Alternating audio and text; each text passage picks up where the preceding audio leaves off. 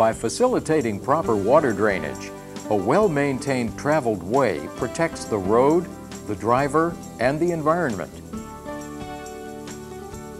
A traveled way that falls into disrepair will fail to disperse water correctly, increasing erosion of both the road and its surroundings, and contributing to the buildup of damaging stream sediment.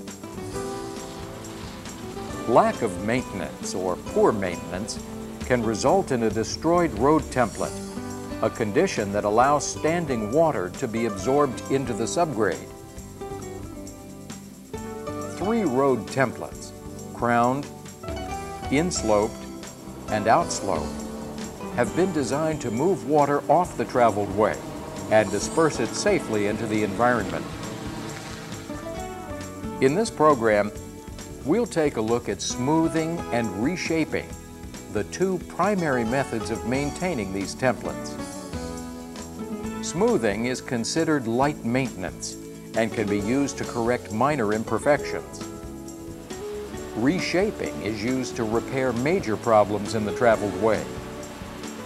Depending on requirements, both methods are commonly used to perform routine maintenance and to correct problems.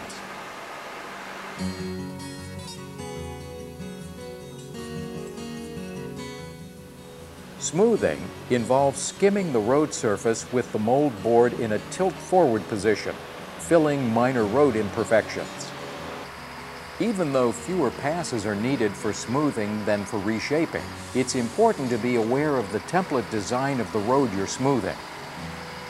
Careless smoothing can flatten a crown or level an insloped or outsloped road, destroying the road's ability to properly handle water. Always begin work by placing traffic control devices and safety signs to protect drivers. Then water the roadway surface. Besides making cutting easier, keeping down dust, and promoting mixing of the material during the blading operation, proper moisture content also improves surface material compaction. A compacted surface will last longer and erode less than a non-compacted one. Your mold board should be set in a forward position before you begin. Adjust its bottom edge according to the road's template. Angle the mold board to approximately 30 to 45 degrees from the motor grader's axis. Begin smoothing from either edge of the road. Apply enough downward pressure to the mold board to allow removal of minor surface imperfections and to release sufficient material to fill shallow potholes or ripples. Adjust the overall angle of the mold board within the 30 to 45 degree range as necessary to maintain a steady amount of material in front of the mold board as you go. The formation of a small windrow in the center of the road indicates that you're releasing adequate material. As you work, avoid driving over the windrow and compacting it. Driving over the windrow will alter your blade position, creating irregularities in the smoothing. Compacting the windrow makes it harder to later spread the material evenly over the road. When selecting the lengths of sections to work, take advantage of the location of turnouts and turnaround points. During your second pass, you'll normally repeat the process outlined in the first pass, except that you drive on the other side of the road. Again, move the windrow material to the road's center line. Subsequent passes should spread the surface materials from the windrow back over the traveled way. Adjust the mold board angle to spread half of the surfacing material in one lane, leaving the remainder for the opposite lane. With the mold board in a forward position, adjust the cutting edge to match the desired template and proceed spreading the material evenly across the road. Then, gradually raising the mold board, spread the surfacing material as evenly as possible to a uniform thickness. The actual number of passes needed will depend on the width of the road. Once you've smoothed the entire traveled way, add a small amount of water. Finish by compacting the road surface and shoulders with a roller, a water truck, or a grader-mounted roller. When the smoothing operation is complete, remove the traffic control devices and safety signs. Reshaping is used to correct severe surface irregularities in the traveled way, such as deep ruts, washboards, or potholes.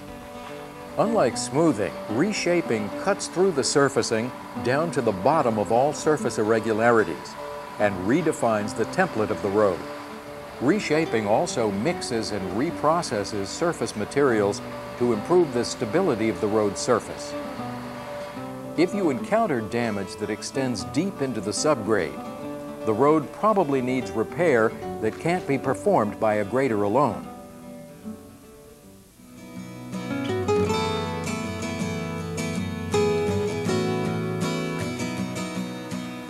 As in any road work, before reshaping a road, place your traffic control devices and safety signs. In addition to watering, you may need to scarify the traveled way. Scarification and adequate moisture content will facilitate cutting, control of dust, and compaction. Details of the scarification and watering process may vary from region to region, but the actual reshaping procedure remains the same no matter where you are. Your first pass is a cutting pass, typically starting on the ditch side of the road.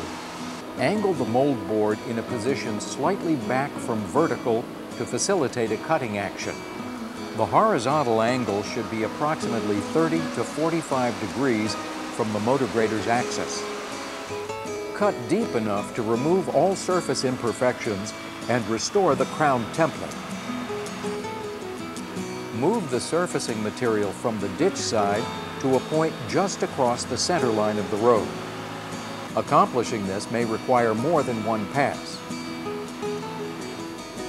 Retrieve any lost surfacing material on the outside road shoulder, blading it toward the center of the roadway to be incorporated with the material being cut from the traveled way. The windrow you leave should be larger than the one left during a smoothing operation. Subsequent passes are also cutting passes. Cut from the outside edge of the road toward the center line. Again, this may require more than one pass, depending on the width of the road. Be careful to protect the crown. Do not cut the crown with the mold board. Multiple cutting passes may be needed to correct more serious problems, like potholes, washboards, or gullies. Another way to fix problem areas is to scarify deep imperfections rather than making additional cutting passes. Once cutting is complete, begin mixing the surface material. Capture all of the loosened surface material and move it towards the ditch. The surfacing material should be rolling and mixing throughout this operation. Adjusting the pitch of the mold board forward may facilitate optimum mixing action. The angle of the mold board should allow placement of the mixed windrow approximately 1 foot from the ditch. This spacing will allow tracking room for the inside wheels of the grader during subsequent layout passes and prevent the material from falling into the ditch during the next pass. Keep all wheels off the windrow as it is forming. Driving over the windrow would alter the mold board position, creating irregularities in the reshaping and making it harder to later spread the windrow material evenly over the road. The mixed windrow should be consistent in size throughout its length to ensure even distribution of surface thickness in the layout process. Now begin the layout process. Normally, you'll need to adjust the mold board position so that it tilts fully forward. However, if your grader is equipped with a carbide bit system, it must remain in the vertical position in accordance with the manufacturer's recommendations. Lay out half of the mixed surface material on the ditch side of the road, spreading it in an even mat following the established road template. As you do this, place the remainder of the material in a windrow just across the crown. Depending on the width of the road, this may require multiple passes. Remember to keep your speed slow and steady to prevent the grader from hopping and to minimize irregularities. Spread the remaining windrow to the opposite side of the crown, over the remaining traveled way. It's important to maintain the design width of the traveled way, being careful not to widen the road or lose surfacing over the side of the road. If you have excess surfacing, spread it on the roadway or place it in an area where it can later be reclaimed. Your work shouldn't leave any unplanned berms that might disrupt the road's drainage systems. When you've finished your last layout pass, water the surface. Compact the damp surface, including the shoulder. This will assist in bonding the fine particles to larger ones. A compacted surface will last longer and erode less than a non-compacted one.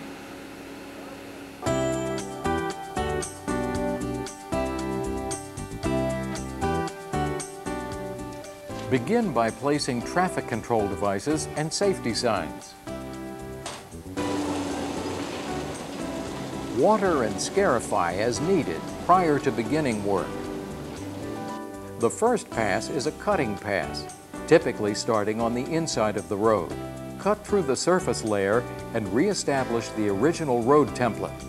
Move the resulting windrow towards the outside of the road. Typically on the second pass, the operator will cut from the outside towards the inside. Depending on road width, you may combine the new windrow with the windrow from the previous pass. It may be necessary to make multiple cutting passes or scarify the road to correct more serious problems, like potholes, washboards, or gullies. Next, combine the windrows, mixing and moving them toward the inside of the road. Adjust the vertical pitch of the mold board to obtain a maximum mixing and rolling action. The mixed windrow should be consistent in size throughout its length to ensure even surface thickness in the layout process. Place the mixed windrow about 1 foot from the edge of the traveled way, allowing tracking room for the greater tire. Begin the layout procedure on the inside of the road, spreading the surface material toward the outside edge. Adjust the mold board in a full forward position. If your grader is equipped with a carbide bit system, keep the tips in a vertical position. Leave enough surface material in the windrow to complete the next pass. Keep your speed slow and steady. In the final pass, spread the remaining surface material towards the outside of the road. For proper drainage, the completed surface should be insloped or outsloped. Spread any remaining material evenly over the traveled way, or place it in an area where it can later be reclaimed. Best results can be achieved through some form of surface and shoulder compaction. Occasionally, you'll need to maintain roads that include a combination of insloped, outsloped, and crowned segments. In this situation, take special care with the transition sections between the different segments. Decrease your speed to allow smooth, accurate transitions and prevent irregularities. To ensure driver safety, the length of the transition must be maintained to the design speed of the road. By correctly and promptly smoothing and reshaping roads as their condition requires, you not only fix imperfections in the traveled way, but you actually design longevity into the road.